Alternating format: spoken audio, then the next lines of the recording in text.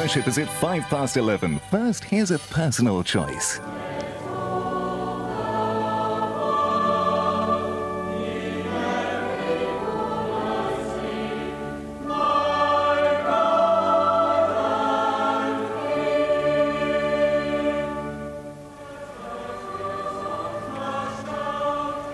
She's known as the actress who never stops smiling, although some of the roles she plays require her to present a more serious face to the world. Look, I was wondering, it's not such a bad day, you know. Maybe we could take a bus into the country, if you've nothing on. I'm sorry, Ted, I'm busy. Okay, maybe some other time. Yeah, maybe. Julie Peasgood attributes her unfailing good humour to this historic building in the London suburb of Richmond.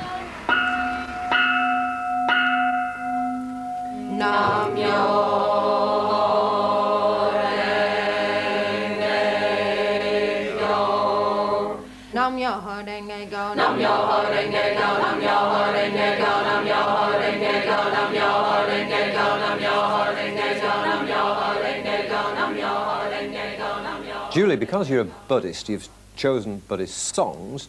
What part do they play in your religion? Well, they're not a daily part of Buddhism. That we sort of don't sing them every day like you would go, you know, to church on a Sunday and sing hymns. And they all have something in common. They do. They're very life-affirming lyrics, the songs I've chosen, all with a very positive outlook, you know, very optimistic, which is what our whole faith is about. How long have you been a Buddhist? I started chanting in 1983, so it's 15 years now, yeah. Now, I know, and you know, we both work in a fairly cynical business. What do your fellow actors and actresses make of all this? They're great about it, actually. Yes, they are. I mean, I chant in the theatre, when I'm in the theatre before I do a show, and I do tend to go sort of into a little corner and chant. But I'm not... I've never been evangelical. I don't sort of talk about it unless somebody asks me. What was your own religious upbringing?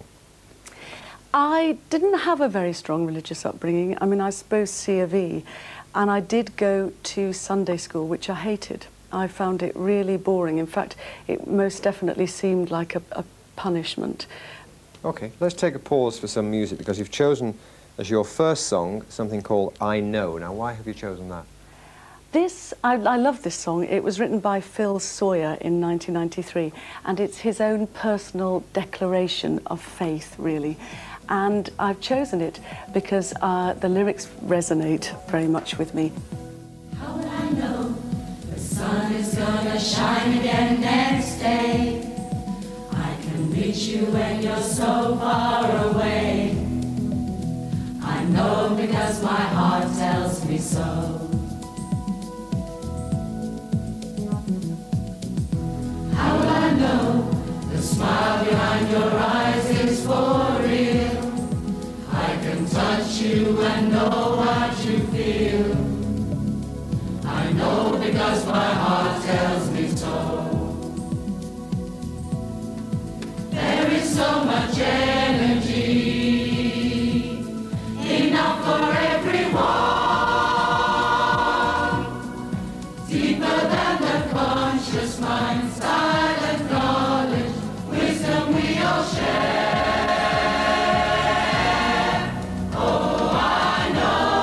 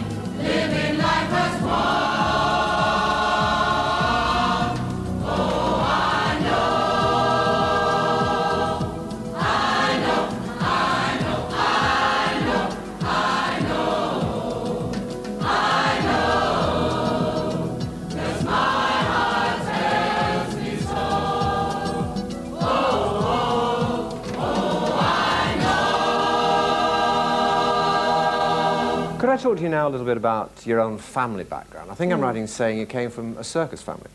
Yeah, my mum was a tightrope walker in Bertram Mills Circus, yeah, and a juggler. So it was fairly natural, I suppose, for you to want to be, I gather, a ballet dancer, first of all. Yes, I mean, we did do sort of circus tricks on the grass in the summer and all of that, and I loved doing that. But no, I wanted to be a dancer, and I was lucky enough to get into ballet school. Came down to London when I was 16, but I very quickly realised that I wasn't going to be nearly as good as I needed to be a dancer. It was very sort of fortunate that at that particular time I had an accident to my ankle, an injury to my ankle, and I had to give up dancing for 3 months, which I did, and I filled in a play at drama school. And it was a bit like a fairy story. An agent came to see the play and wrote to me afterwards, sent me up for a zonking great name above the title lead in a teleplay, and I got it. And it was fantastic because it sort of, I didn't feel any worries any longer that I didn't sort of have a career path. It was very, very clear from then on what I wanted to do. So how did you get into Buddhism? I got into Buddhism when I was going through a very difficult period in my life personally. I'd been married for 8 years, and I then met somebody else, and I left my marriage, and I couldn't come to terms at all with the tremendous guilt that I felt. And I think when you do go through a very difficult period in your life, that's when you can often sort of seek a deeper meaning, you know, why are we here, what's it all about? And that's certainly what happened to me. As I say, I just this guilt obliterated me, it crippled me. And so I first of all went back to the church. I was in Stratford-upon-Avon at the time, and as I actually reached the church gates, it was extraordinary. They clanged shut, very symbolic, and I thought, I tried 3 different therapists. I tried hypnotherapy, I tried lots and lots of sort of self-help books, and they were a help actually. But the thing that really, really was amazing was in the space of a week, I met 3 different people who told me about Buddhism. One was a stuntman, one was a makeup artist, and the other was an Alexander technique teacher, and she could sense how terribly low, how desolate I felt, and I felt very alienated at that time from everything as well. And she just said, why don't you try Buddhism? And I actually did think that she meant all the men who wear orange robes and sing down Oxford Street, you know, with the bowls and things. And I thought, oh dear, no, I don't think it's quite for me. And she said, well, come to a meeting, there's one on Friday. And I went to a meeting, and it was the philosophy that really captivated me. Why? Definitely. Why? What was so special about it? What was so special about it that other churches and hypnotherapy and all those other things you tried couldn't give you? Well, first of all, we believed that we are responsible for our own happiness, that you don't pray to the outside force, that it's you take responsibility for generating a sort of indestructible life state within. When you chant, you bring forth the Buddha qualities. They are wisdom, courage, compassion, and life force. Do you think you'd have gone for Buddhism, if you hadn't been feeling so fragile? I hope that I would have been lucky enough to have met the philosophy at some point. Yes, I probably do, because I was still searching. I think the fact that I was so fragile at that time was a great catalyst. Looking back, it really was. And I had a bit of a problem when they did start chanting. I remember thinking, crumbs, it sounded like a whole herd of wasps. We chant Nambya Horengekyo, and when a lot of people doing it, and there were a lot of people there doing it all together, it's an extraordinary thing to witness, first off. And I remember trying to leave the room. I thought this isn't quite me. I love the philosophy, but there were too many people to step over. So I sat at the back, and then this little voice within said, come on, you've spent an awful lot of money trying all these different things, all these different therapies and whatnot. This seems to be working for all these people, and it's free, you know, so why not give it a go? I mean, the money doesn't really have anything to do with it at all, I have to say, but it was, I did give it a go, very gingerly at the back. And then a few days later, I found myself in a situation again, a domestic situation that kept happening. And that's where the concept of karma comes in, our tendency again and again to do the same action that has the same effect. And this particular action was really messing things up. And I was aware, it was very early in the morning, and I was aware the whole day was again going to be a nightmare, a travesty. So I remembered, I thought, I can try that chant, I can try that chant. Took myself up to the top of the house, closed the door, and looked out at the sky and tried Nam Myoho Renge Kyo. And I was crying out. First of all, I actually couldn't get the words out. And I tried it. And the more I did it, it actually felt like I had space in my lungs, air within. I actually remember a feeling of close on euphoria coming over, because I just felt released, and that actually I didn't have to behave in that way. And I went downstairs, and I remember everybody's face when I was, you know, because I behaved in a different way. They then reacted to me in a different way, and we had a magical day. And it was the first sort of clear indicator that just doing it for 20 minutes upstairs, actually it wasn't as long as that, it was probably about 10 minutes, did work. You were obviously, until that point, very, very down, ridden with guilt. Ridden with guilt. Walking out of your marriage. Yeah. Work was terrible. I had 20 months out of work, except for 3 afternoons. I don't tell many people that. It was dire. What do you think would have happened to you had you not found Buddhism? I think I'd have struggled along, really. I think I'd have gone on searching and maybe not have continued acting, because I'd lost all confidence in that way. And I don't think I would be blessed with nearly as many friends as I now have, or this feeling that I can overcome just about, well, any problem through chanting. As good as that?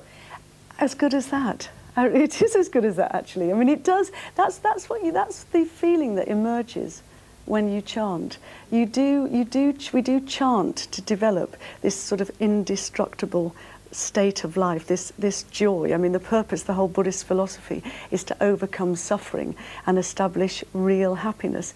And you do get this diamond-like happiness that's based not on relative things. It's not based on if the check's in the post, or if you're happy in your relationship, or if your job's good.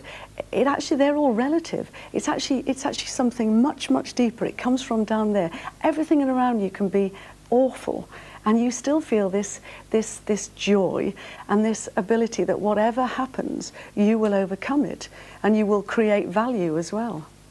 So it's really good. You're a great salesperson, I'll tell you. Let's have some more music, shall we? You've chosen as your second song, One Small Voice. Now, why that one? What does that mean to you? I'm very moved by the simplicity and the purity of the lyrics.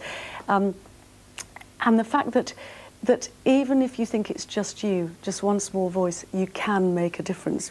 One small voice sang one song, all alone, dusk till dawn, pure and clear, soft but strong, calling one and all to sing along. Doesn't One anybody small hear voice me? sang one I'm song, crying, all alone, please. dusk till Come join dawn, my pure and clear, soft but Come join strong, my soul. calling one and all to sing along. There's a deep small body where the voice sang voice one says song, me.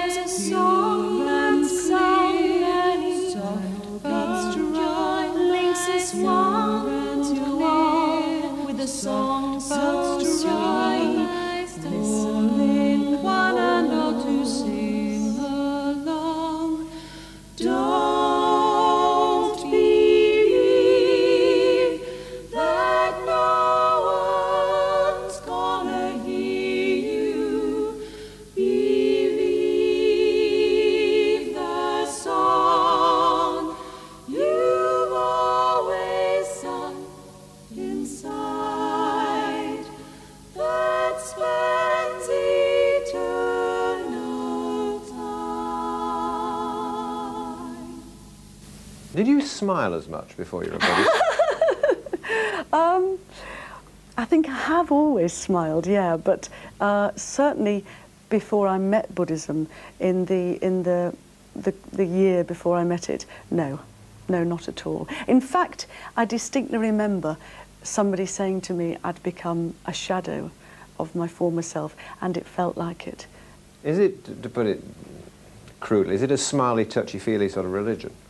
No, not at all. I think it's had quite a lot of bad press, actually. I mean, it was called the designer Buddhism a while ago, you know, with Adina from Abfab and everybody chanting for new Porsches and mobile phones. I mean, you are encouraged to chant for what you desire. Earthly desires lead you to enlightenment, and there's nothing quite like desire for motivating you as well, you know. But there isn't actually a word in Buddhism for guilt, believe it or not. There's words for regret and remorse, sorrow, but it doesn't know the concept of guilt. So there isn't guilt about chanting for what you want, because sometimes actually we do need physical, material things. And if you take the responsibility of making your life as fulfilled and as happy as possible, then you have a great deal more chance of making everybody else's lives happy too. When have you used chanting to help you professionally? I use it always, but I used it very recently when I took over from Judy Finnegan for a week. I remember chanting the day that I had to interview Gordon Brown, because he very much wanted to talk about the budget and to keep it very political. And I knew that the editor wanted to get on a much more personal level and to talk about his possible impending marriage or not. And I chanted that we would be able to get onto that subject without compromising him in any way. We came to the interview and it was very political and it was all about the budget. And then suddenly there was a tiny moment, and I jumped in, some force beyond myself jumped in and said, do we have other congratulations in order? I mean, seeing as I've just may have lost my ring. I haven't stolen it. Are you about, you know, big rumours, are you about to tie the knot? Well, you know, I think there's been more speculation about that than about my budget. Far be it from me to comment any further, Julie. Let's have some more music. You've chosen a song called We Will Win. Our overall vision is for worldwide peace. We call it Kozen Rufu, which is worldwide peace through the propagation of this Buddhism. And this is a pledge to do that. We come from the north with tears in our eyes, tears of joy shining brightly. We come from the south with gold in our hearts, flames of hope burning brightly. We, our world citizens, will make the world live again, giving our lives for humanity.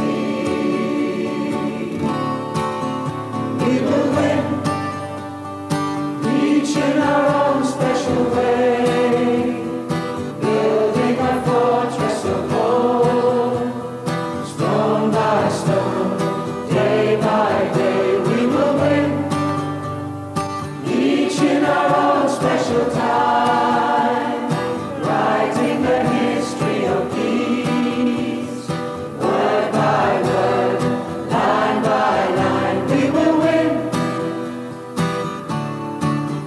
we will win, we will win, we will win. Can you explain chanting to me? I mean, can you chant now? I mean, what do you actually do? You put your hands together and you always keep your eyes open. And you chant Nam Myoho Renge Kyo. You say it with me. Nam Myoho Myoho, Renge Renge, Kyo. Kyo. That means I devote myself to the mystic law of cause and effect through sound and for all eternity. First of all all your problems and things may tend to surface. But then as you chant, you find actually that it becomes much purer, and you just sort of try and envelop yourself in Nam Myoho Renge Kyo, in the words. And it's very, very good to chant with other people as well, because their energy propels you forward, and it's a very healing sound. It really, really is. You actually do feel a sense that anything is possible. Could you live without it? No, not at all. I wouldn't want to live without it. You know, it's so ingrained within me. It brings me so much comfort and stability. And I'm quite a fly-away person. It's the one thing that really sort of focuses me, keeps me on course. Terrific. Right, well, your last choice of song is Dare to Believe. Now, what's the significance of that? This has very, very many happy memories. In 1986, we did a musical called Alice, which was based on Alice in Wonderland. I was a tap dancing chicken, which is one of my more unusual roles, and it was directed by a wonderful woman called Sally Miles. And the song is Dare to Believe, and she was extraordinary because she was suffering from motor neurone disease. She was in the last stages of her life, in fact, and she dared to believe that she would be able to achieve her dream of directing us in this musical. Dare to believe there's a song in your heart. Dare to believe in your dreams. Nothing can stop you from playing your part, as long as you dare to believe.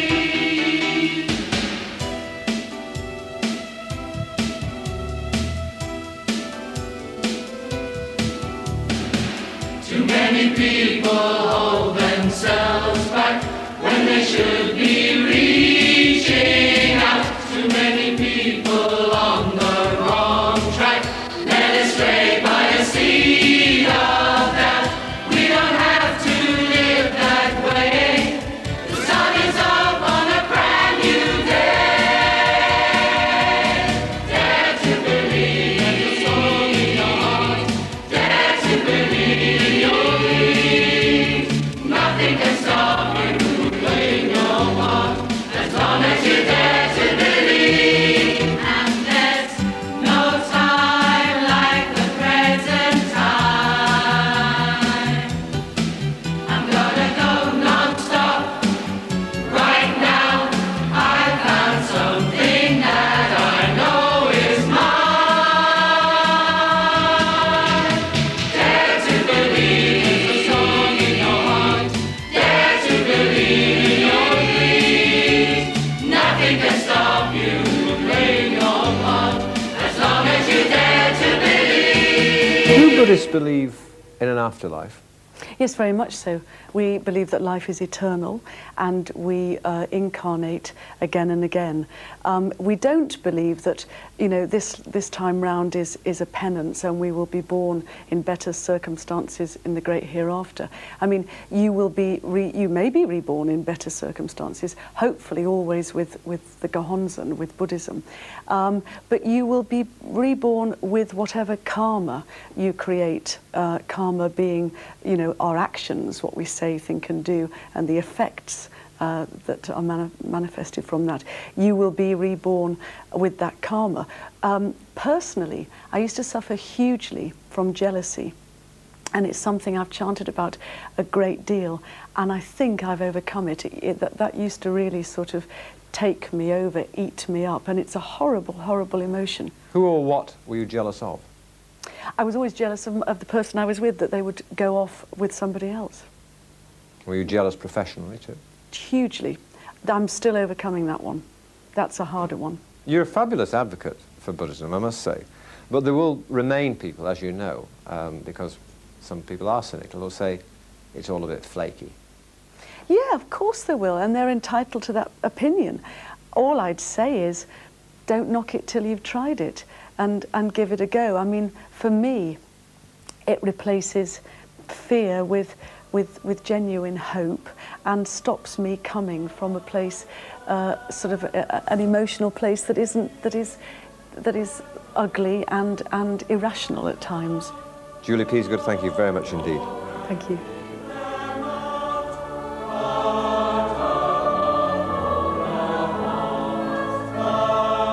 Jeffrey Archer joins us next week with his choice of hymns at the later time of 11:45.